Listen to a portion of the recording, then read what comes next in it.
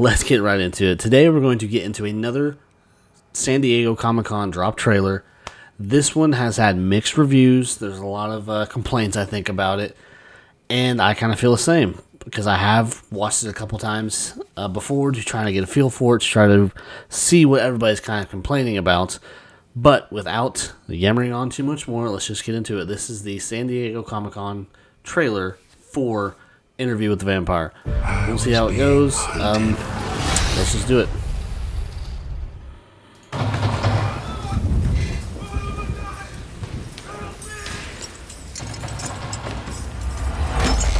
Help me, please. He's in my head, Father.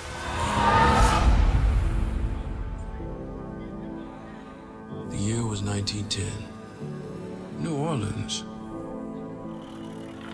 You could see I was being hunted, and I was completely unaware it was happening.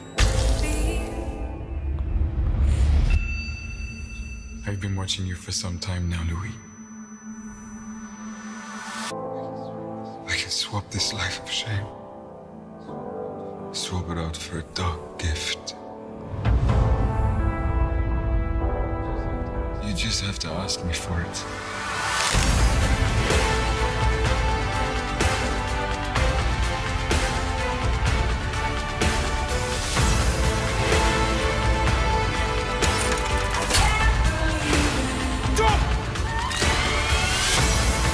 Bless me, Father, for I have sinned. I lay down with the devil, and I can't think nothing anymore. Lord, help me, I am weak, I want to die.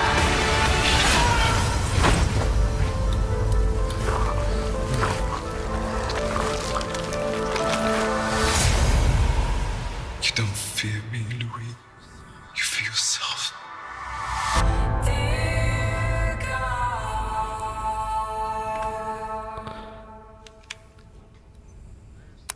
I ask the questions, you answer the questions. Anything that can't be verified, I send to my researcher. So, how long have you been dead? Yeah, I have some complaints, like I kind of mentioned before, along with a lot of other people. I'm not 100% familiar with the books, but, you know, judging from the early 90s movie with Brad Pitt and Tom Cruise, they are switching up the timeline, and I think that is a big complaint amongst people where, you know, in the original movie, and I think in the book, the timeline is more in the 1700s, and also Louis is white. You know, I don't really give a fuck about the race issue that some people do, but I can see why they switched up the timeline, because it kind of fits more in with his race or whatever, but, you know, we'll see. I don't have high hopes for this.